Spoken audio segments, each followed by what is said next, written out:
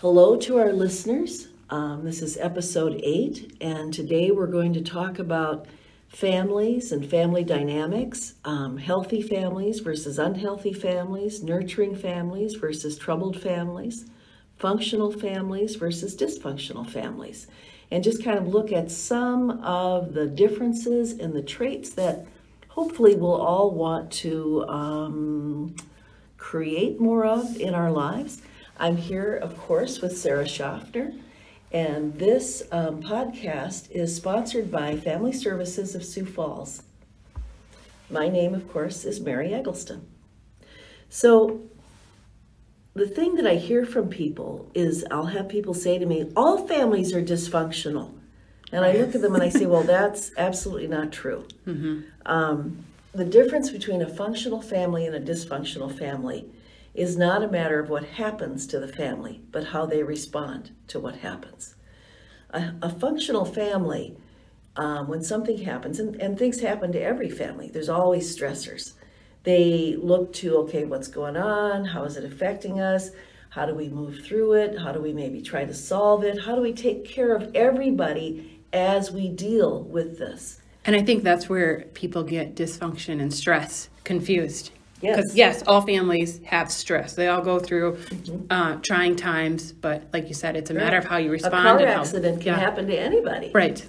And, or a death can happen. Absolutely. And so, and that happens, if you read the news, it happens all the time. Yeah. I mean, people can get into all kinds of difficult situations. It doesn't mean that you're dysfunctional because it happens. It's what you do in response to it. Yeah. So the dysfunctional family, what they tend to do is they pretend it's not happening, no one speaks of it, or they blame one person, but just relentlessly. There's a lot of yelling and screaming and just a splattering. There's over-focus on just one aspect of it. Sometimes what you'll see is the architects of the family, who of course are the parents, lose themselves into what they need, and it doesn't even occur to them to talk to their kids about it. I've had so many families where I'll say, so, when you talk to your kids about this, like, what are they saying? They go, well, we've never talked to them about it. Well, they don't say anything. Well, I know a lot about that family. If your kids are not talking about a major car accident that happened, or that dad just got sober from his alcoholism, but no one's talking about it. I mean, those are really significant. And I don't know, they've just never brought it up.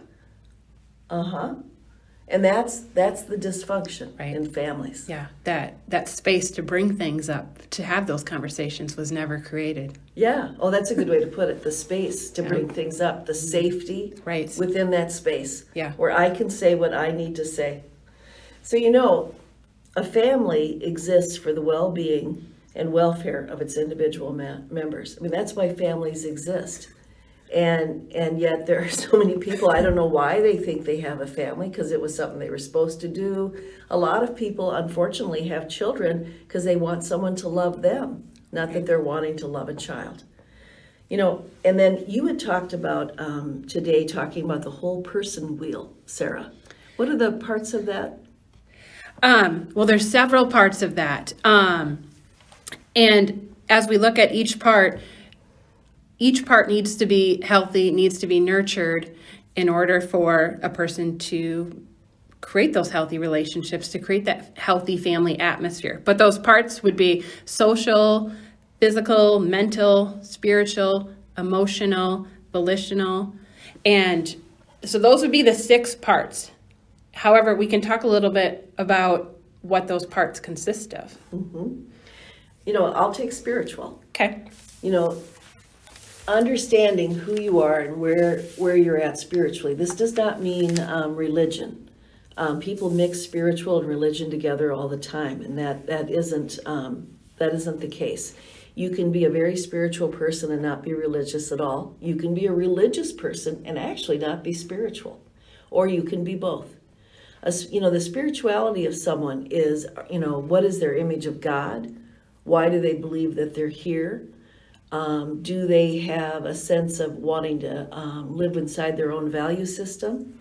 Do they have a sense of what virtue is, what integrity is? Do they feel accountable to something bigger than themselves? And so the spiritual aspects of someone are really important. And what I've seen in families who get very rigid about that, again, the more dysfunctional family, is they will decide this is what you're to believe, this is how you believe it, and there is no wiggle room there.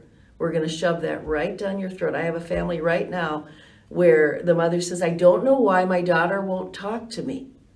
Why won't she talk to me? And to which I said, well, every time she tries to talk to you, what you say to her is that you want to save her soul.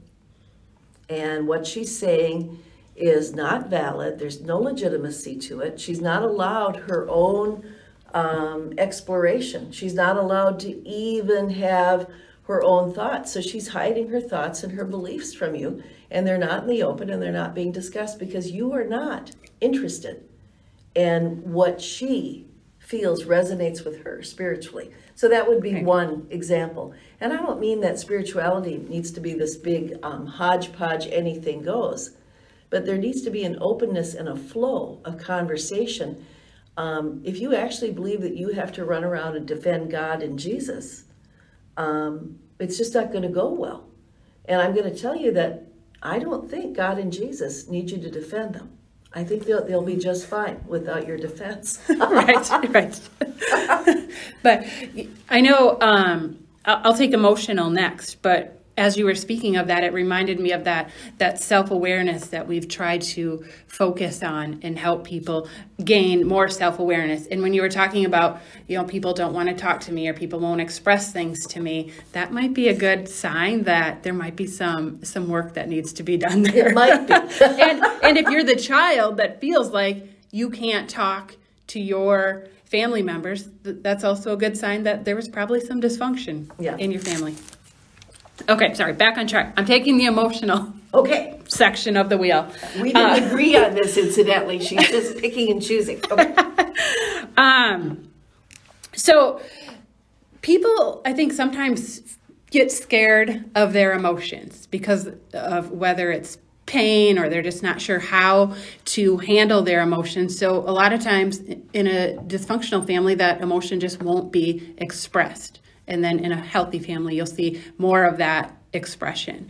But I think it's important for people to realize that as long as your emotions are harnessed at some level, you can't be flying off the handle on everything that triggers some type of emotion. But as long as they're harnessed and expressed appropriately, that is okay, and that's what should be done. Also, all feelings in and of themselves are healthy. The part that gets unhealthy is how you express those emotions. Mm-hmm. So what you see in an unhealthy family, of course, if there's a belief that there are emotions that are not allowed, or that for whatever reason, the experience is that somehow they threaten the family itself, you'll see people pull away, or they become aggressive. Insults happen. Or a very popular one here in the upper Midwest is passive aggressive. I'll get you later. Popular. Yeah, it's very popular. I'll just keep this to myself and I'll stab you in the back later. Another popular one around here is to deny and pretend that nothing happened. My younger brother, who lives in Chicago, was talking to a friend of his from Puerto Rico, and they were talking about families in the upper Midwest, and we grew up in North Dakota. And of course, this friend is from Puerto Rico and has that kind of dynamic in his family. And he was saying, when my family gets mad, everybody's, all worked up and yelling and screaming and blah, blah, blah, blah, blah. And he goes, and Ben said, that's not at all what we do. And he goes, well, what do you do? We say, well, if you're upset, you say through your teeth, we'll talk later. And then you never do. Right. And his friend went, what? You never do? And he goes, no, you never do. So the Puerto Rican friend is saying, this is how crazy it gets. And people go too far with, if it's dysfunctional. Yeah. And my younger brother said, we just will talk later. And then you never do. Right.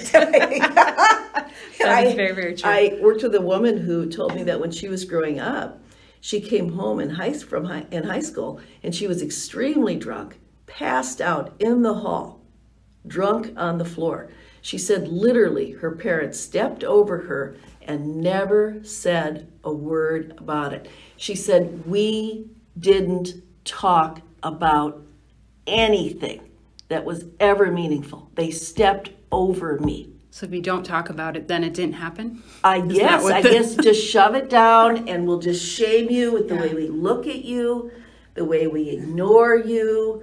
I mean, but we never talk. We don't talk. So which one are we going to do now? I don't know. Well, we can do physical. Let's do physical. Yeah, and taking care of your body.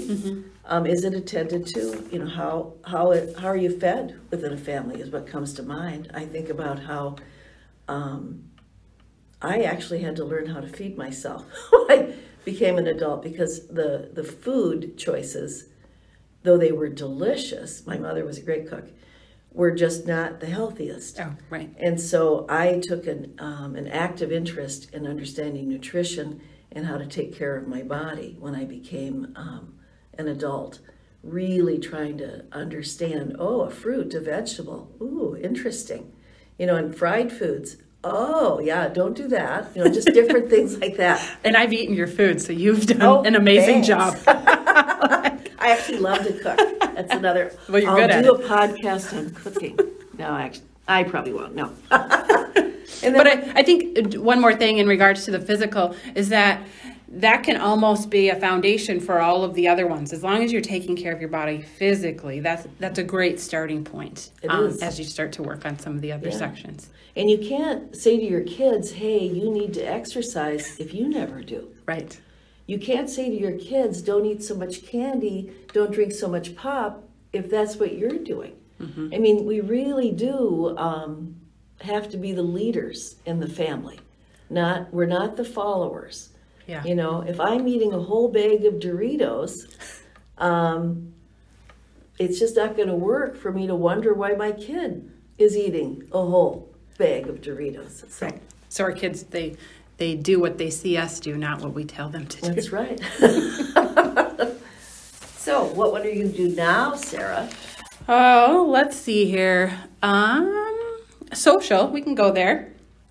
I think just as being humans, we're natural social creatures. Yeah. And even if you don't have a lot of people around you, you might work with other people, or you might go to church with other people, or a variety of different scenarios. You're going to have to interact with people, and that's just a part of ourselves that we need to nurture and make sure that we're having those connections. In a functional family, you can move in and out of getting to know people outside of your family. You can flow in, you can flow out, you can bring them home, you can go to see them, and it does not threaten the family system. But in a dysfunctional family, if the family has big secrets, like mom gets beaten up by dad, or mom's drunk all the time, or any number of secrets that might be in the house, or there's just paranoia in the family of one person, even one person having that creates that atmosphere, then there's a rule of you don't really bring people home, and you don't go anywhere. We don't allow people to move in and out of there's a barrier. It's very unpredictable. So and you see families like that. I remember my kids had some friends like that, where they would always come to our house, and I'd say, well, are you going to go over to their house? And I kind of know what I'm doing there. I'm kind of taking a temperature. And I can remember a couple kids, no, we can't go over there. They just, I guess they don't ever pick up their house. And I'd think, okay, that's hard.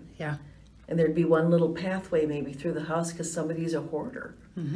Any number of reasons. But that's the function against versus dysfunction. Right. And I think that leaves mental. And are you allowed to pursue your own thoughts? Are you allowed to develop your own philosophies? Your and own express mental them. abilities, and express them. Can you discuss them? or is it stunted because you've been told, or it's somehow been communicated to you that some thoughts are unacceptable. Yeah. So that gives us a feel for the what creates self-worth within a family and within an individual. So in healthy families, there's an easy flow for self-worth. And in troubled families, it's very limited.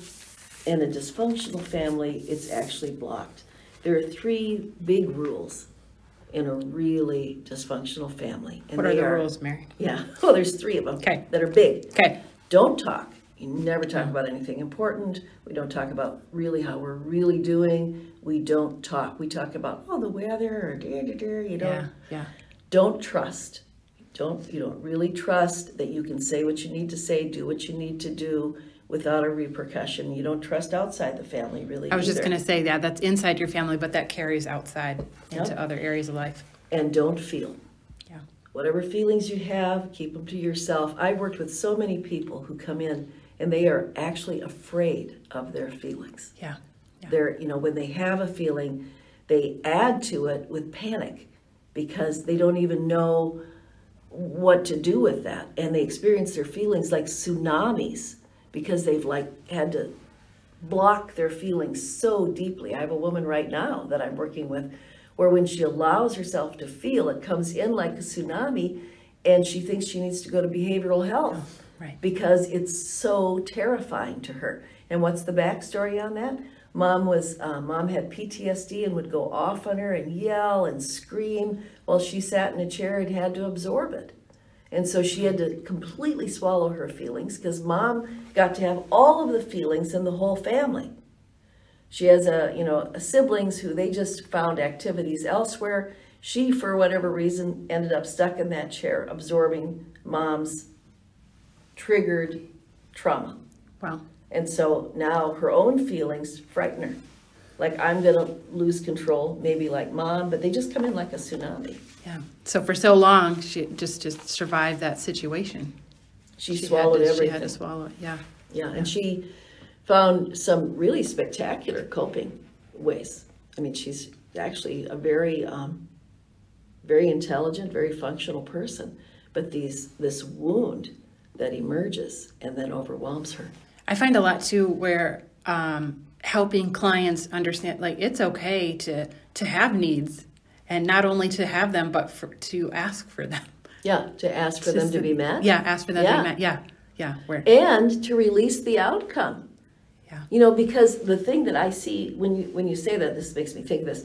The thing that I see is that we come from this place where we never were able to ask for what we want or have our needs met, or very rarely. And so now we'll accept only perfection. Oh. So if I ask, it has to be, or it's all bad, it's all wrong. We don't know the middle. We just don't know the middle when we come from these dysfunctional places. It's like the notes on a piano. Over here, you've got the lower notes, which are great. Over here, you've got the higher notes. And of course, I'm gesturing this. Sarah's watching me do this with my hands.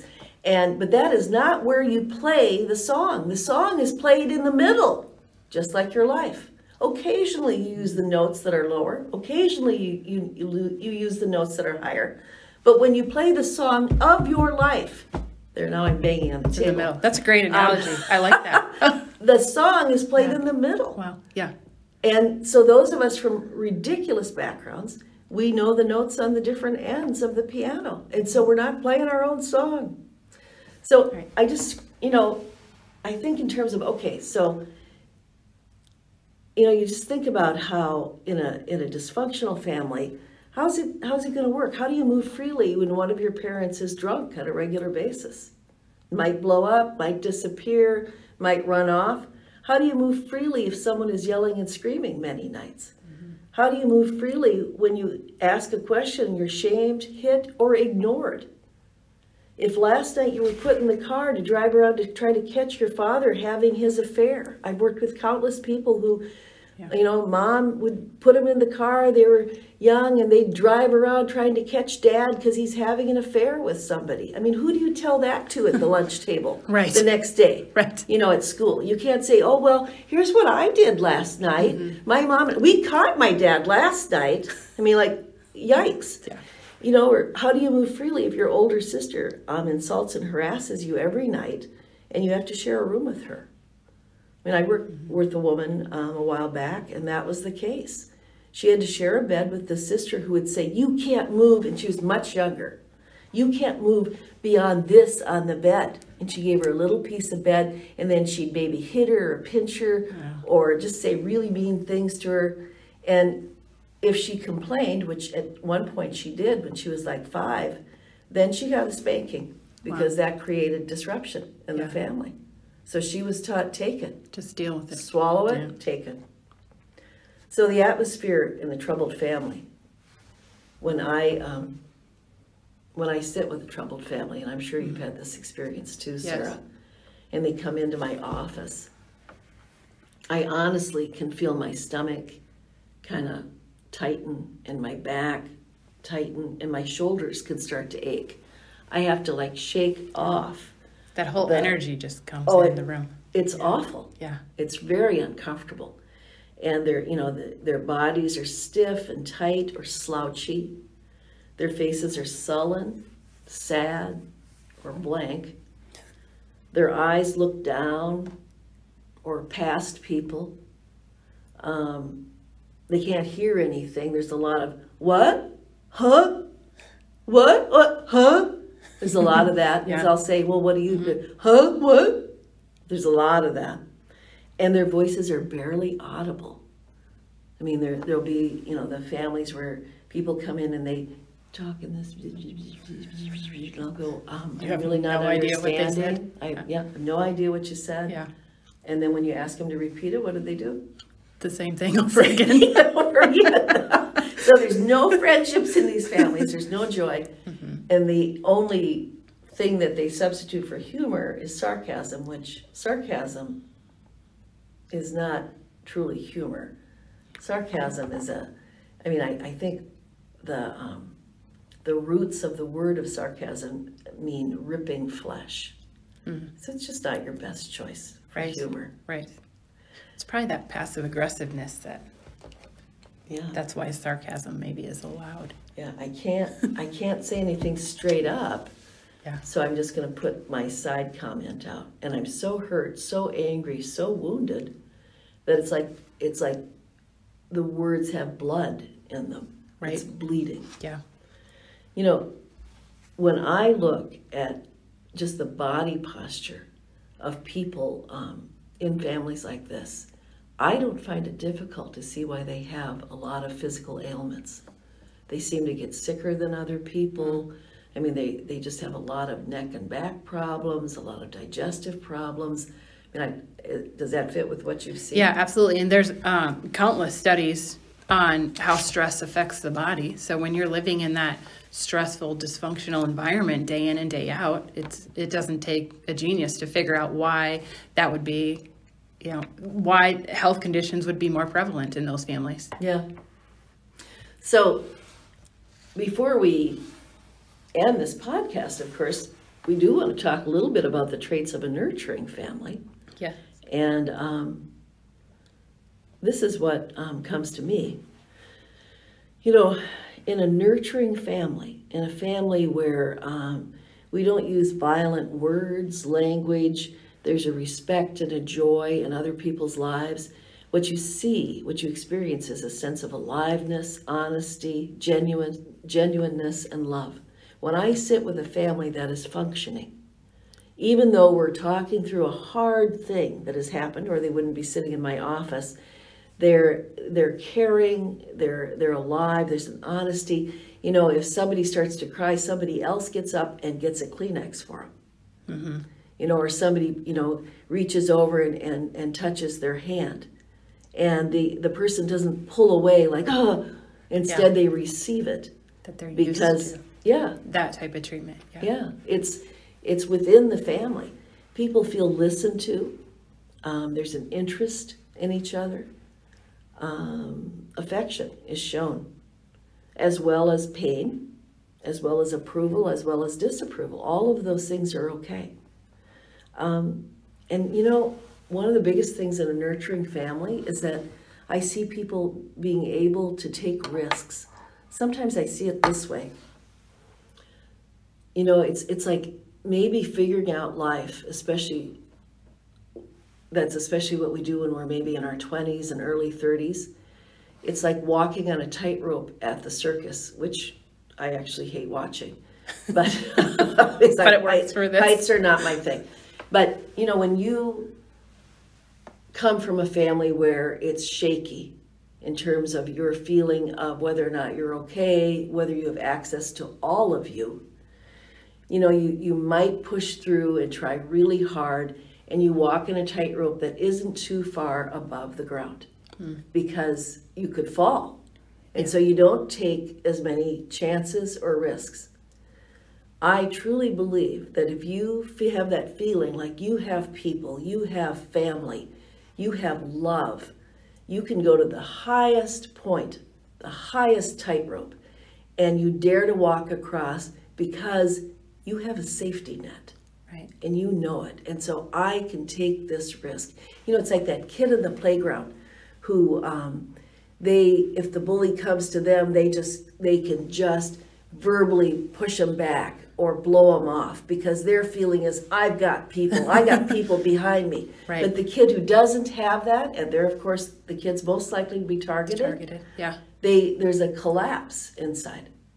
And that doesn't mean that every kid who's bullied is a kid from a dysfunctional family. I don't mean that. Mm-hmm. The kid who's bullied, who's from a functional family, has the wonderful thing of being able to go home and talk about it and what it's like, and you not have to carry it around and make it about them, but to be able to talk it through.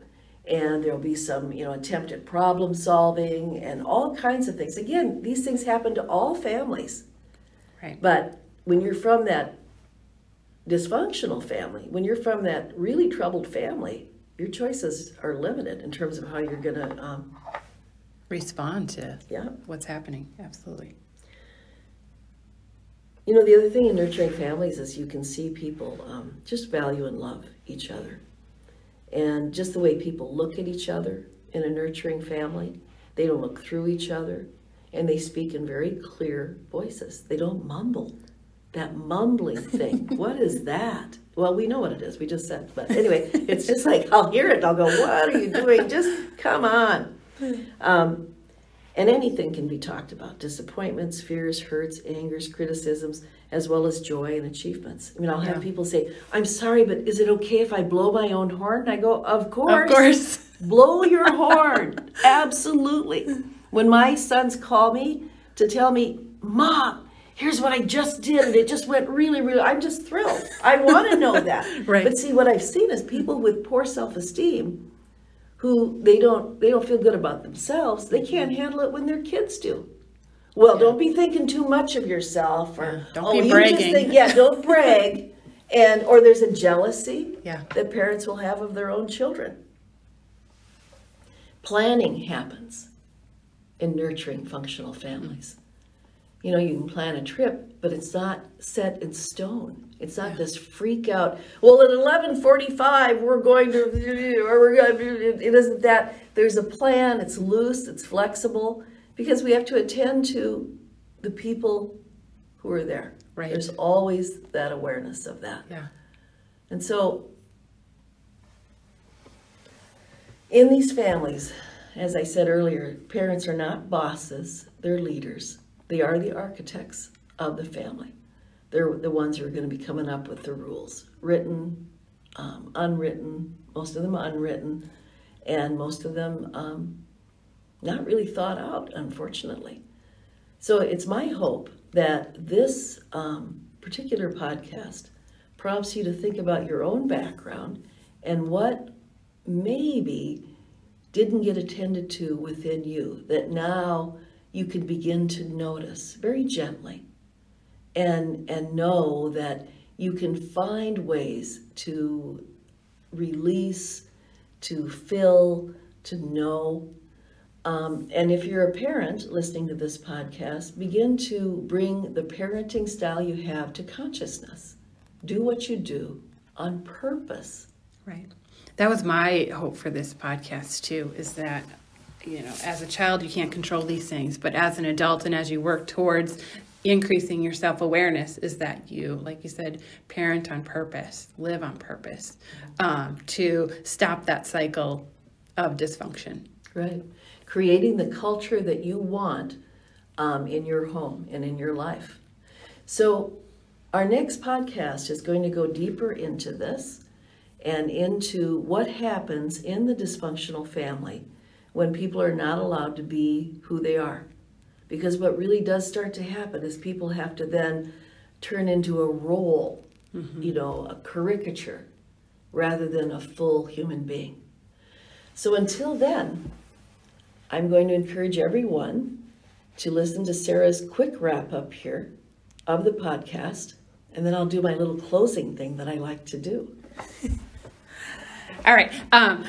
First, before I start my wrap up, or maybe it's part of my wrap up, I just wanted to let everyone know that this is definitely Mary's forte and something that she has spent her career working extensively on. And there would be absolutely no client that I wouldn't refer to her if they were having any type of dysfunctional family issues. Mary does great work with that. So thank you. She's not going to tell us maybe, but she did. So again, in order to focus on what we want to make sure you have something to take away. And Mary touched on those in terms of increasing your self-awareness, not only exploring your own family of origin issues, but also working on creating a better future for your own family going forward. So, and your life. And your own life, Yeah. yes. Yeah. And remember to that we have an email. We'd love to hear from you. And the email is unscriptedletstalk@gmail.com, all one word. And let us know your thoughts, questions, other topics you'd like to hear, whatever comes to mind. Good jokes. I'm always up for a good joke. So until then, remember to live your life with purpose, passion, and intention. Until next time.